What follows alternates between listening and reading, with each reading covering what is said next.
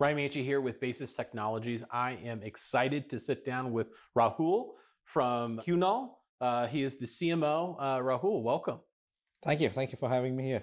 I'm very excited to learn more about your company and also how you're focused on both building brand awareness for a newish startup company in the supplement space and also very successfully driving great performance. Yeah, I mean, thank you first of all for having me. Privileged to be here. Um, it's been a journey with Qunol. Prior to that, I worked with bigger CPG companies for like 15 years. So I wanted to really take a shot at what would it be to really understand and how to build a brand from scratch. So I came across this company very well run by a founder, but we essentially are a big, are a leading heart health and joint health brand. Um, and yes, but what I love about it is in any new startup, you always have this question about a product market fit, whether the product actually has a market for it. But when I came in, I was like, it looks like there's a market fit here. The initial numbers were really good, but how do we now take it to the next level? And that's very exciting for any marketer to be able to paint a story and be able to build a brand in some sense which stays for decades to come in. So that's the journey where I am in now. And so currently today, the product it's available direct to consumer, right, through your website. It's a little bit, but essentially we have a mass retail. So Okay. we sell across most of the channels where you can buy a supplement business. So Costco, Walmart, Amazon, most of the retailers in drug. Yes, we do have a D2C business, but that's small considering everything else. So primary focus on on that retail side. Do you, as you expand in this space, one of the big topics, big trends for the last year is the idea of more of these like retail media networks. Yes. As you've engaged with many of these major retailers, are you starting to get some more interesting data points, some increased ability to better target, better measure, get some more of that performance data back from those retailers through their efforts? For sure. Listen, I've been watching the retail media space, not last year. It's probably been even 2017, 2018. This was a time when Walmart, Walmart Connect wasn't there. They used to do it through an agency. Target, Roundel wasn't there, doing through an agency. And honestly, I like in my last role, um, we were one of the first brands to actually um, pilot test Amazon search when Amazon search came in. We're talking about 2015, a long years back. And I've seen this whole evolution, right, of what they wanted, what they think they could add value, and what they're adding value now. The retail media, for any marketer who is in the CPG space, in the retail space, retail media opens up a completely new dimension. It's easy to say it's down funnel. Obviously, it is down funnel. Like being at the shelf, online shelf, when somebody is in that point of purchase is critical.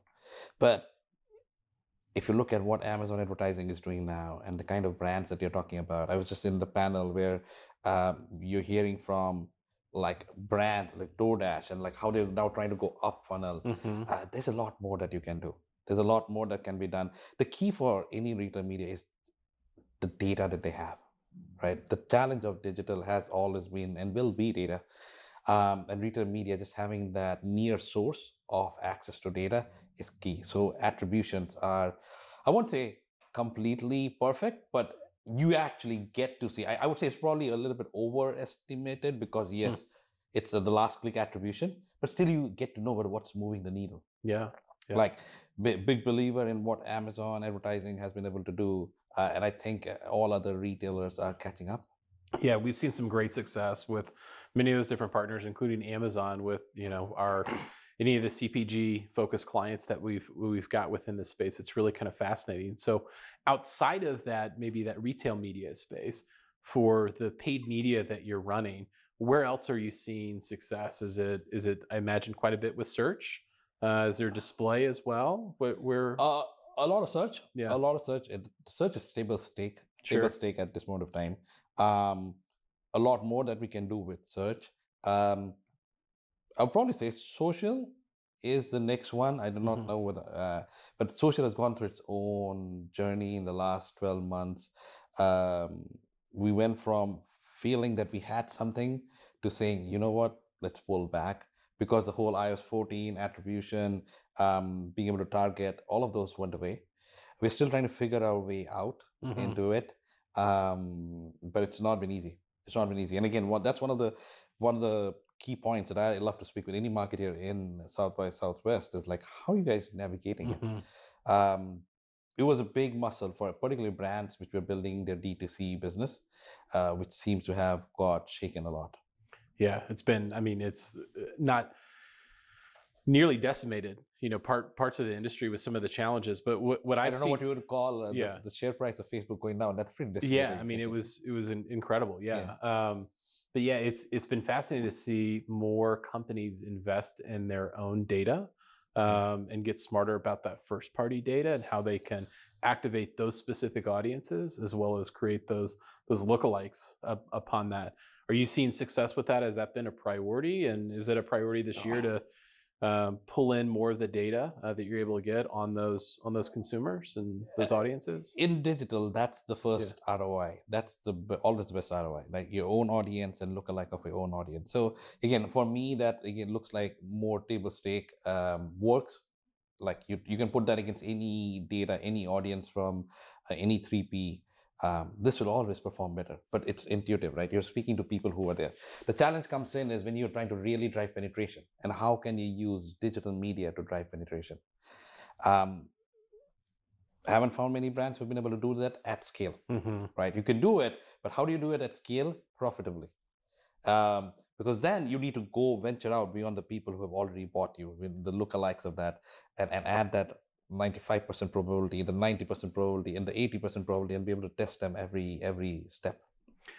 I'm interested in your organization. So you're the CMO. Have you brought on, and do you have plans to bring on new experts, new capabilities? Are there cross training opportunities that are happening to boost up the existing teams that you have? And has that changed, or is that changing your alignment working with outside agencies and outside partners? That it's kind of trend of in-housing, I guess, is where I'm kind of going, of how you all have embraced it and how you're thinking about it. As a marketer, staying ahead of the digital curve is utmost important. And probably that's one of the challenges that keep me awake at night, because it's not a one-time fixed solution, right? I have been through a journey. Again, I'm going back a little bit to my previous days when I worked with a bigger organization, from outsourcing it to bringing it in-house to bring it with a hybrid. Again, it a lot depends on what your objective is. What is the next 2-3 years going to look like? In my current organization, we are, again, pretty much like a startup, mature business. Having that control and being able to really drive growth, and being in control of being able to drive growth is key, right? But the key thing that comes in is talent. Digital talent isn't easy to find, to afford, and sometimes you build a whole fantastic team, and then you see people leave. That becomes a challenge always. But to answer your overall question, in-housing is a long-term goal, but I still believe that it's always going to be a hybrid, because the technology has changed so fast that either an organization invests a lot in staying ahead of the curve themselves, and not many organizations can do it. Yeah. But if you are among those organizations who have to manage growth along with building a team, you'll probably have to end up in a hybrid. You have to somewhere get best practices from somewhere. Yeah, but I think that approach, it's smart, and I think that's the way that most folks have ultimately netted out. Even if they had greater ambitions to do more, and hey, I want to do everything, it's just not realistic, based upon the talent, based upon the capabilities, based upon staying on top of it. So I think really that definition of in-housing is a kind of hybrid type of definition. I would also say your vision and your goal is. Yeah, but I also say agencies have to step up. Yeah, I feel agencies know this, and that's why they haven't really evolved their model to how to service the new decade. I think if they step up, it could be a little bit more interesting discussion, right? Think of it the way we talk about in-housing, which always means it's from the client perspective. But what's the industry term for it? What is the agency calling that? What is their role in that kind of thing, right? And if it's hybrid, what is their role? Where do they add most value? How would you how would define a contract of or a relationship of that sort? It's interesting. It's a question. It's a question. It's a good question, and a question to be answered. So, yeah, it's a good call to action to all the agencies out there to step up. So I love that. The one last question I want to ask you is, if I gave you a magic wand and you could change one thing in the industry and your job for your team, for your company, what would that one thing be? This is exactly the same question asked in the panel. Okay. And I said, listen, if it was easy to one question, it would have been such a lovely life. But since we are speaking the whole topic Yeah. of media, I think the piece that I would repeat, which I said, because I'm feeling that struggle every day. As a marketeer who loves building brands, right? You want to build that whole brand story, brand authenticity. You want to spend that importance given to how to build the connection. But how do I balance that with performance marketing? How do we have one level, or what I call one stick of measurement, right? Which could give us a true read of what does the top funnel brand building campaign or push, how does that complement a performance marketing? Like I heard this term and I agree. Like why is it performance marketing? Every marketing dollar should perform, right? It's just that we haven't been able to define what top level does. And I think it's high time, because otherwise this whole push behind performance marketing and retail and media is going to take away the whole charm of what we all love doing, is building brands. But again, it's between us, between agencies, between brands, between measuring agencies, that we need to define how do we make this work. And some things which I love, again, I go back to some developments which give me hope. For example, if you look at Amazon Marketing Cloud, I've seen that for 4 years back or 3 years back when I would say one of the core group to be able they shared this idea with, and I'm seeing it now, and I think, yeah, if you have that kind of transparency, it would really help the whole marketing organizations, team, and the marketing community to be able to do the job best.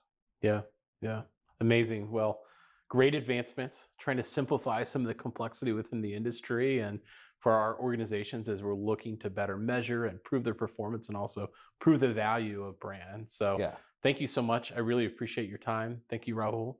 always a pleasure. Yeah, Thank you for calling thank me. you.